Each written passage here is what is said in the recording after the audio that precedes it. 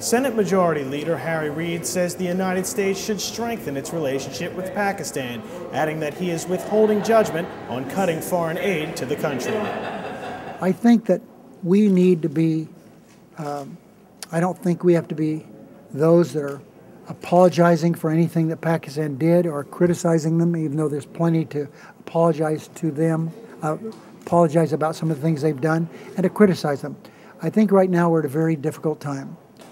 We need to see if we can improve the relationship, and there are people working on that now, as indicated with the presentation made by Senator Kerry. We need a good relationship with Pakistan. I hope we can have that good relationship with Pakistan, but this isn't the time to start flexing our muscles. I think this is the time that we have to withhold judgment. There is going to, before any money is going to be asked to be sent to Pakistan, there will be hearings, there will be discussions in the White House, there will be diplomatic activities take place. So I don't think, my personal opinion, I'm speaking for the caucus of course, I don't think we need at this stage to talk about what we're going to do, because that decision doesn't have to be made right now. Senate Minority Leader Mitch McConnell says disengaging Pakistan is not in America's best interest.